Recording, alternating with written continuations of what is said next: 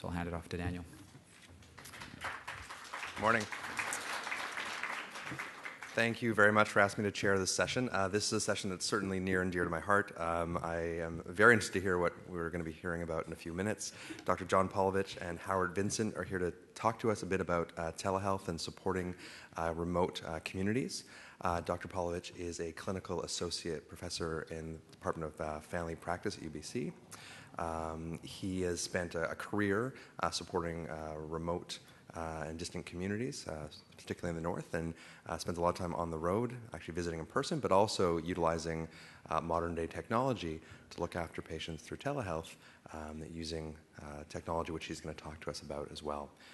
Howard Vincent is an individual who's had the opportunity to receive care through just these type of programs. So it's a real opportunity to see both sides of this care model. So thanks very much.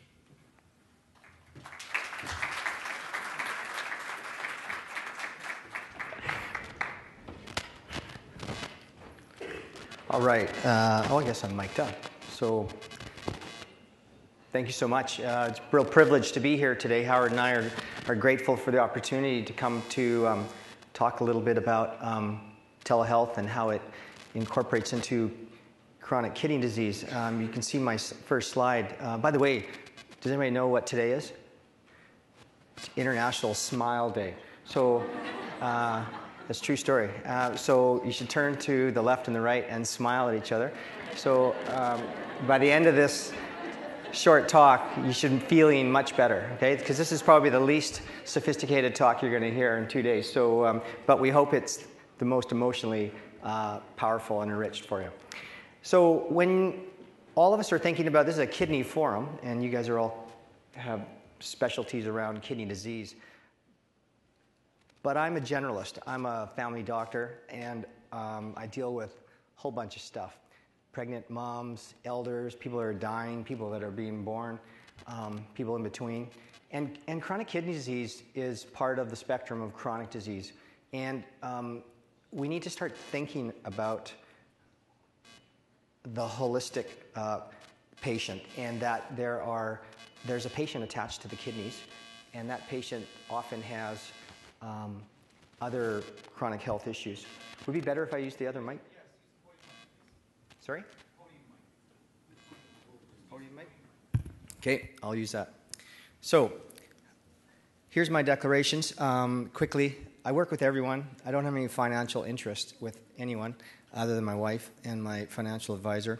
And these are the communities that I work with closely: Fort Babine, Tachet, Yakuchi, Stalaco, and Takla Landing. A whole bunch of people, some of which are in the room today.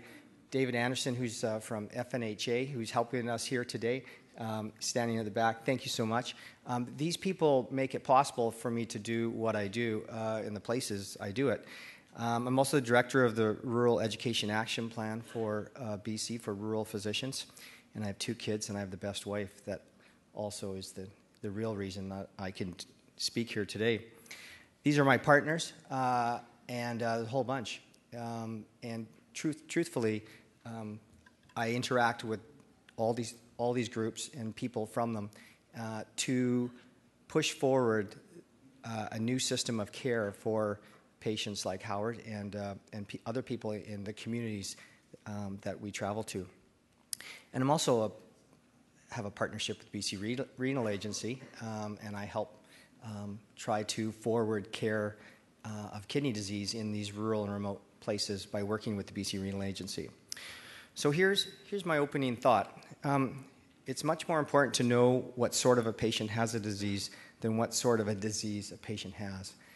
And my job is to look holistically at patients who have chronic disease. We all know that the next 30, 40 years is currently bringing us, but it's only going to bring more chronic disease. That's our challenge. And chronic kidney disease simply represents a spectrum of chronic disease, and it's overwhelming us now. And we have a historical system of healthcare. And so this talks a little bit about what we could do differently. My job is, I'm privileged to be able to work in rural and remote BC, and I have for the last 20 years. I live in Abbotsford now from 2011, but the first 15 years of my career with my wife, who's also a family physician, has given us the opportunity to travel and live in rural and remote BC. And British Columbia is very diverse. It's interesting geographically, culturally, but it creates challenges for care. And Howard drove, he told me today, it takes about 14 hours to drive from Tatchet if you just stop for a pee break and fill up your car with fuel. So 14 hours. A lot of times people just can't get to a neighboring community to see a physician for various reasons. And some of the communities are so remote and tucked away on the edge of a lake or a river in a valley on a central coast or what have you. It's very, very, very challenging for people to access care. Why do we care? Well, this is part of the reason why I do what I do now, but we have a shameful history in Canada of discrepancy of life, of living, and people of Aboriginal descent don't do so well in Canada. And in fact, when we look at through the spectrum of First Nations, Métis, and Inuit people, on the right is the kind of standard non-Indigenous population, and then there are the other groups. And you can see males and females. The Inuit fare the worst. But in general, there's an unacceptable gap in life expectancy in Canada between Indigenous and non-Indigenous people. If you go to places like Australia, the discrepancy only is magnified. So that's not acceptable. I don't think anybody in the room here would agree that that's an acceptable gap. And we know that chronic disease, because about the talk, is super prevalent in First Nations communities. It's a study out of Victoria. So the evidence is clear. There's a need. There's an isolated population. And a lot of the story we're telling today, I think, is translatable into more urban areas. So that's what I want you to think about. Everybody remembers this 1984 document, Canada Health Act, and something about access is one of the tenets of the Canada Health Act, and having reasonable access to health care, primary care, specialty care. It doesn't hold true for these communities that I'm showing you today. So we have a major gap in just accessing the service. And remember, without access, there's no care, there's no quality, there's nothing to measure. So what are we going to do? And not only access, but timely access is another problem. So, as Jerry Garcia said, somebody has to do something. We have an antiquated model of care. It's a post-war system, that came along 60 years ago, and it wasn't designed to handle chronic disease, isolated populations, and so forth. So what is wrong with the system? We could probably spend the next day talking about why it doesn't work well, but let me just give you some of my feelings. It's not patient-centered. It's system and doctor and nurse-centered. It's not patient-centered. What does patient-centered mean? Well, providing care that's respectful of and responsive to individual patient preferences, needs, and values, and ensuring that the patient values guide all clinical decisions. So I would challenge everyone in the room here today to think about that. And when we're dealing with patients with chronic kidney disease, are we really putting the patient at the center of our strategy to manage their chronic disease? Do we really need to funnel all the patients into acute care centers and doctor's offices? Is that really patient-centered care? So, this is a story about merging different systems. This is a picture of a conventional on-the-ground, that's what everybody understands. That's me in a community in Fort Babine. And then there's me showing up on a TV screen on a video telehealth cart, which you'll see in a bit. And those are two complete different systems of healthcare delivery. And yet they're amazingly complementary. And they're predicated and founded on strong relationships. Okay? So relationships are the backbone of everything I do, and arguably it's the fundamental key ingredient to success in everyone's work. But it really allows for virtual healthcare to be safe and effective and successful. So by going to communities and smelling and touching and sharing food and stories and examining and practicing medicine allows me to conduct telehealth or healthcare over a virtual medium much more successfully. People know each other. And this also has the value of creating longitudinal access to care. So where places like Howard lives, the historical model that still exists in most places in the world, but certainly in Canada, are physicians fly in, they fly out, they drive in, they drive out, they boat in, they boat out. They parachute into a community, they spend time there, they run a clinic, and they disappear. And for the next 30 days, the community is left without a physician, sometimes a nurse, an itinerant nurse. And what do you do for the gaps of time in between? So now we have the ability I see patients on a Friday and I follow them up the following Tuesday. Patients wake up with a child who isn't feeling well, and we can connect and deal with those problems right away. So we merge systems. We use technology. This is on one end. This is just to give you an example of different kinds of technology. There's a video conferencing unit, the big unit on my desk in my telehealth office. And we're gonna see how this looks in real time here at the end of this talk. We also have laptops and smartphones and tablets. Pretty much, we live in an era where anything is possible in terms of connecting virtually. And if you think that I'm kind of out to lunch about technology, I'll just remind you that the average 14 or 15-year-old teenager, texts about 4,000 times per month on average. Okay, so the new normal is they feel much more comfortable on these gadgets than coming to sit in a room like we're doing right now. Their world is virtual, and so those teenagers are becoming adults very shortly. And I would challenge everyone in this room who survives without a cell phone, without texting. Impossible. All right, so that's just the reality of our world. And on the other end of things, in a remote community, we have sophisticated telehealth carts. This is a mobile cart that can Wi-Fi driven, that can move around a health center, that can help with an acute patient, with a not so acute patient, which has some cameras attached, so I can look in ears. Yesterday I had helping a nurse look in someone's ear and diagnosing problems in throats. We have stethoscopes. We can listen to hearts.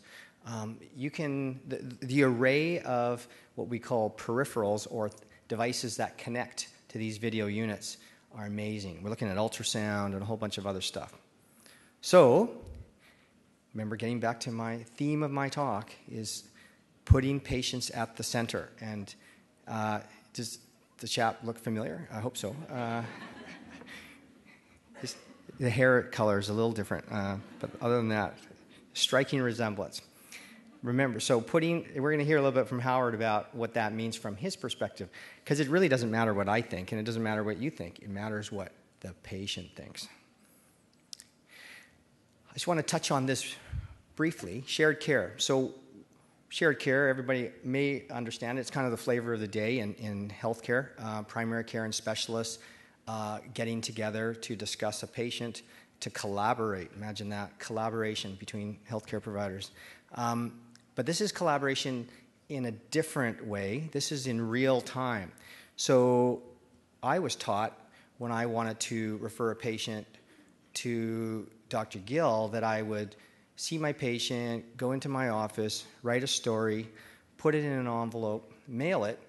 It would show up in Dr. Gill's office. He would open it, read it, book an appointment for the patient.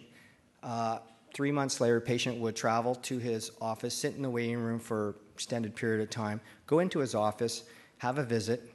Dr. Gill would dictate a letter, put it in an envelope, and it would go into the mail, and it would come back to me, and then I would open it and read it and hopefully I had the questions answered that I really wanted. So does that sound kind of not so contemporary? I would say it is. So what does shared care do that historical, conventional ways of seeing patients from a consultant standpoint, but also from a primary care standpoint, how does it differ? Well, virtual medicine allows very seamlessly the ability to connect 3, 4, 5 people. I've done WebEx meetings where a patient, a consultant, myself, we all meet at 8:30. We discuss everything. Most importantly, the patient's present. I'm present. Consultant's present. We deal with the issues, and we all say bye, and we make another time to meet. That kind of immediacy, that kind of ability to communicate all together, to collaborate on a plan, I would argue, is where we need to go. And it should be the norm. It shouldn't be the exception. So cutting to the chase again with kidney disease, this is the perfect marriage. We talked about this, Howard and I have, and others. Chronic kidney disease is a slam dunk. I mean, chronic kidney disease is not an acute abdomen for the most part. This is about managing something over time, and there's a lot of numbers involved, and it's micromanaging medicines and making sure people are on the right path and eating properly and exercising and doing lifestyle things, following up for appointments and so forth. Do people really need to travel long distances to have this information? So it's not that you never need to travel, but probably a lot less than what people do. We could meet people in their homes. I'm showing you something today in the health center, but the future is going to be doctors just connecting to patients where they are, in their homes or at work or what have you. And how are things going?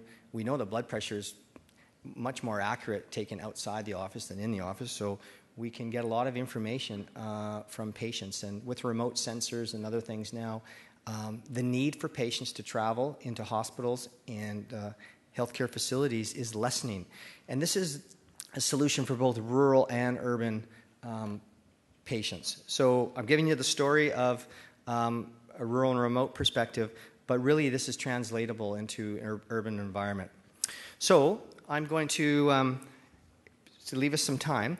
I just want to emphasize a few points, and then I'm going to let Howard take over, and then we have a special guest, Ms. Gloria Michelle, who's in Tatchet, which is on Babine Lake, which is at the end of the road. Anybody know what the significance of Babine Lake is?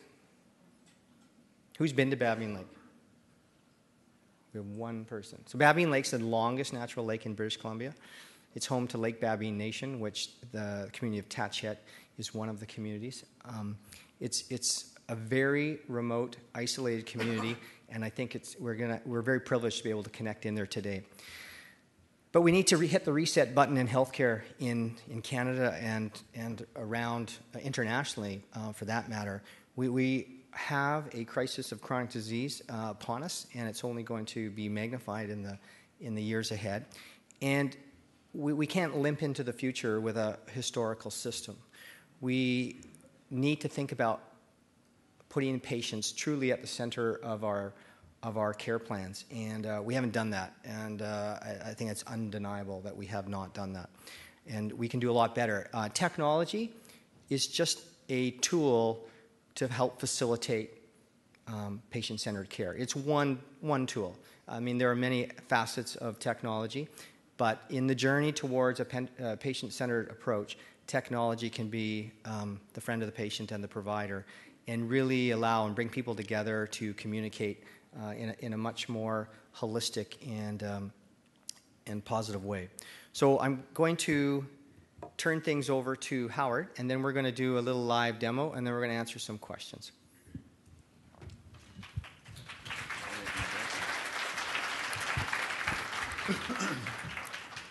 Okay. Good morning. Good morning. It's a pleasure to be here. Nervous as hell, but I thought that last night while I was tossing in my bed and sleepless and worried about today, that I was going to walk into a room of everybody dressed up in suit and ties. And so my response was going to be, so you all are dress code challenged. But thank God you guys are somewhat normal. So I'm here to speak from a patient's perspective.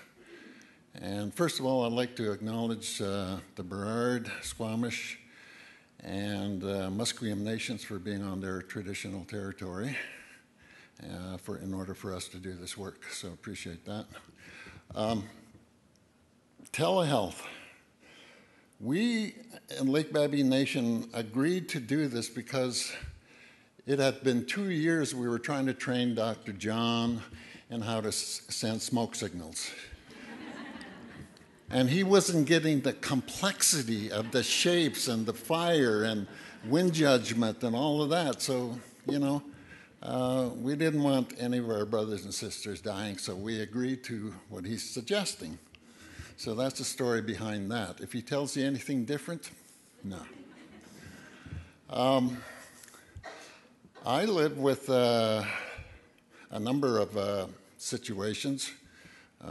Chronic kidney disease is one, Hep C, diabetes, complex post-traumatic stress, depression, but I'm still here, amazingly. So the benefit of telehealth is the care is more immediate. And for some people, especially the older people on reserves, some of them are survivors of residential school, and some of them find it very hard to sit in a room with another person, especially if it involves touch. So this way, there's a buffer zone. There's a reality, but not a reality.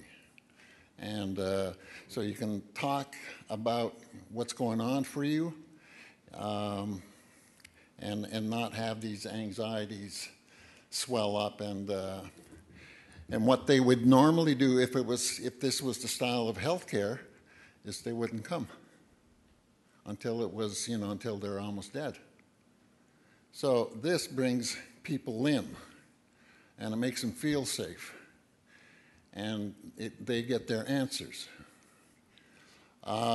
It's immediate because where I live, there's an ambulance in town, but if that ambulance is taken up by a call, you're lucky if you get one in an hour.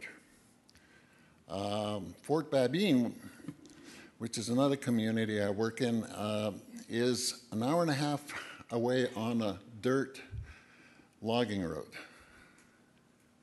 So, and an ambulance, you're lucky 2 hours from Smithers. And what people have to do usually is rent a ride, because not everybody has a vehicle. So they have to rent somebody, pay somebody to take their loved one towards Smithers. Now, when and most of the people receive $235 per month to live on, and if you got to pay $80 to get your loved one to a hospital. So there's a nurse in Fort Babine, and if there's a crisis situation, go bang on their door and access the health clinic and start dialing up Dr. John, and hopefully he's not sleeping or otherwise preoccupied, and get him on the line. The other thing is that for me, I just thought those conditions were just, conditions. They don't get serious. They don't. They may progress, but why should I take care of them? And through telehealth and in person, I've discovered the severity of chronic kidney disease. And one of the remarkable ways was that Dr. John got me on Telehealth, and he says, I got some numbers for you. You know, I've heard these numbers before. This number, that number. What do they mean? So he puts the paper with the numbers on it up on the screen and says, you see this number? I said, yeah, this is what it means. So I'm getting a classroom education. You know, that's benefiting me. And, you know, I'm sure that he does that with his other clients. So they get, you know, and sitting in a clinic, waiting an hour to see a doctor, and you're in and out in 5 minutes, you don't get the same treatment. And the nearest clinic is in Burns Lake, an hour away. Again, you got to rent somebody to take you in, $235. One of the things that I'll highlight an example that Dr. John and I worked together.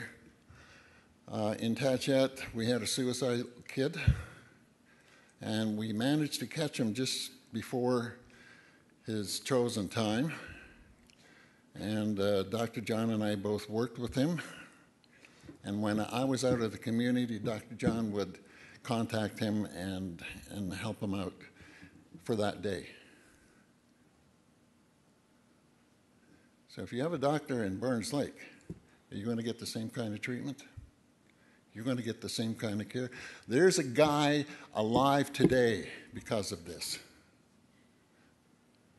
There's a human being who's going to make a difference in life who is alive today because of this. Think about that. You know, we just happened to be there. And then we had this to help us. And for most First Nations, how we get to know people, you know, we don't sit in a, we don't sit in a little room and ask a bunch of questions. You know, how are you, where you come from, and all that stuff. Why is your hair orange, and, you know. You know, and the ladies would say, how come you're so handsome? So, for First Nations, how we get to know somebody is we'll hang out with them. Not a word is spoken. You read what he does in situations. You sense his energy.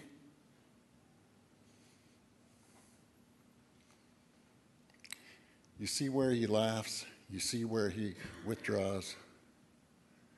And you have a complete understanding who that person is.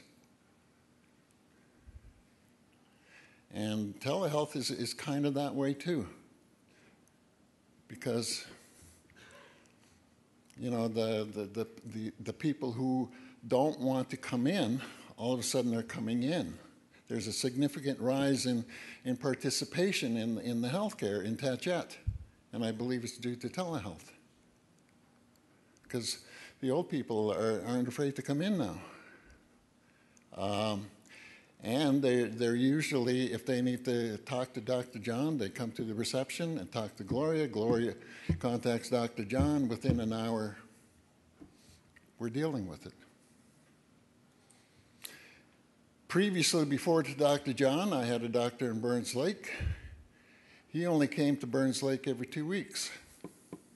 So oftentimes, I would have to wait a month for an appointment to get my test results, to get, you know, medication and all of that stuff. I can get it within hours. So even though Dr. John is failed at the smoke signals class, we really love him up north. And he's not afraid to mingle in with the people. And again, it's a way of connecting and getting to know the people where on the ground they live. Right? You don't get that in an office. You see all these diplomas, you see all this and this and this, right? Prescription pads. Holy shit, man. You know? How do you feel connected? How can you feel, not criticizing, but I'm just saying, how do you feel connected with that? You know, as First Nations, we like connections. We believe we're all connected, right? So when there's material obstacles, we can't feel connected. And if we can't feel connected with the environment, then we can't feel connected with the people in the environment, and we can't feel connected enough to say, well, this is what's wrong with me. Because sometimes patients won't tell you directly. They'll tell you a story. And you have to listen. And so it's counting down, 7, 6, 5. So thank you very much.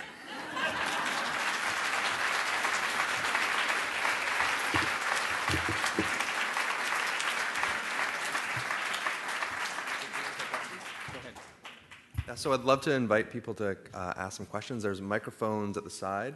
If you could go there so the rest of the room could hear you. We have one right there. Perfect. Yeah, good morning. Thank you both. And Howard, thanks for the personal nature of the stories. My question's really directed more towards Howard. If, let's say, specialty care was needed, let's say Dr. Pawlovich needed some assistance, whether it's with kidney or one of your other chronic disease management, how would you feel, or your people feel, about engaging in a telehealth system with someone you don't know? You know, you've spoken about the personal relationships you have with him. That's wonderful. That's so clear. But for someone, one of us in this room, if you were to engage across a screen, how would you feel about that? Well, I think part of the answer comes from the word that you used, engaged. We're already engaged with Dr. John, and a trust and a commonality, a community sense has been built. So if he says that, I'm going to bring so-and-so on, would you mind? And if it's going to benefit my health, and that's what Dr. John is telling me, it's not a problem. And I find that a lot of First Nations are in agreement to further consultation. Because, again, they're beginning to trust the system. It's there for them. And they don't have to travel. Usually people got sent away to Vancouver for tests and go see somebody. But, again, the $235, right? And they don't pay much for patient travel. So it's right there. There's trust being built. This is friendlier than going to meet strangers again. And coming to Vancouver for some people is still cultural shock. So it's I think we're all in agreement if our doctor tells us that it's going to improve our health. Does that answer your question? Very much. Thank you. Thank you. While we're waiting for the next question, I might just ask something to you, John. If the renal community wanted to get started to do this and provide this type of support, how hard, or perhaps better said, how easy is it for us to get started? Yeah, great question. I think the easiest answer for this audience is linking up with your respective health authority IT people. Certainly if you're in a hospital setting or health authority facility, that's going to be necessary. And the IT folks I know from all the respective health authorities have a very ambitious strategy to get doctors doing this stuff. So that's one avenue. Then there's the connecting through your private office setting, and there are different platforms people can use. TELUS is coming out with some stuff. There are companies like Medio We're using some other technology through WebEx and so forth. So there are different tools to get the job done, but probably the first step, if you're health authority based in any way, is connect with your IT team, because there'll be a telehealth lead person for every health authority. I had another question. This one for Dr. Pawlovich.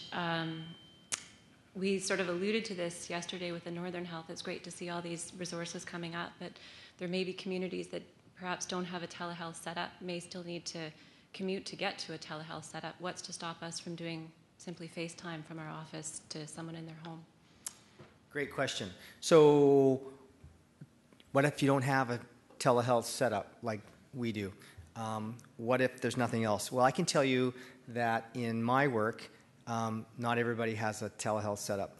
And so in the spirit of patient-centered care, I use what tool I need to use. So Skype is used internationally to provide health care. So if you go to Brazil, doctors will connect to people in the Amazon through Skype. In other jurisdictions, they'll use that. Does Skype meet the regulatory benchmarks in British Columbia? No. Is it better to connect to somebody in their home community and help them than not? And can I just say, no, I'm not going to help you because I just don't have the tool to do it. I'm not going to do that. So I use the tools that I use to help the patient where they are. So sometimes I have to use Skype, sometimes I've used FaceTime, and most of the time I'm using very formal systems like this. As we go through, as this journey continues, though, we're making progress. We're continually improving and creating Skype-like platforms that are secure and so forth. So to answer your question, I use what I got to use to help the patient, understanding that in the future there'll be something better. But let me just remind everybody, who uses one of these? Come on. Everybody does. How secure is your cell phone? It is the common denominator when it comes to technology and communication with all healthcare providers and patients. We use it every single day. In fact, the system would absolutely implode if we took cell phones away. It is not secure. Okay? So just remember that when you're getting overthinking security and so forth. You have to be mindful of these things. But the patient is most important. And I'm not saying being reckless. I'm saying being judicious in what we do. And does this make sense? If I don't do this, is the other strategy better? So use the technology that helps the patient that makes sense and do it safely. Dear 11, who I don't know if she's here today, she always likes this quote, perfect is the enemy of good. And I kind of take that to heart every day. And in the IT world, in telehealth, perfect is definitely the enemy of good, okay? If you're waiting for the perfect system, then you're not going to get engaged. It doesn't exist, okay? So we need to be mindful and thoughtful and careful and safe. But sometimes we just have to use tools that aren't perfect yet.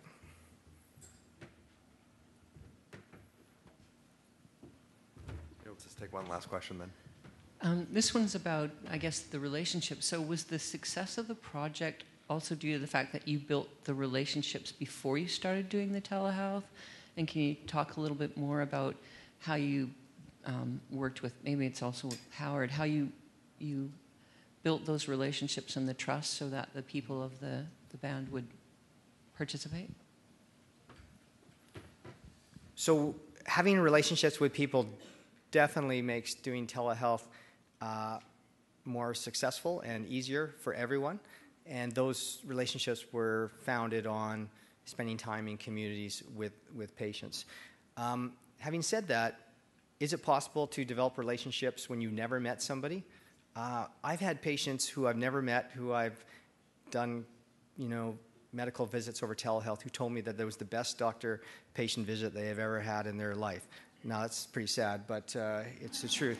But I guess what I'm saying is we think that we have to do it a certain way, how, develop relationships on the ground.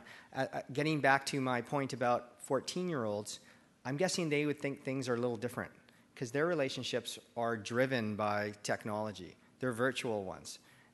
In fact, they spend far more time doing texting than they do meeting in person. So we have a new generation of people coming up who are going to teach us something different about relationships and how to nurture those relationships and develop those relationships. So to answer your question, yes, time on the ground builds relationships, but technology keeps advancing those relationships, and that's what creates the success.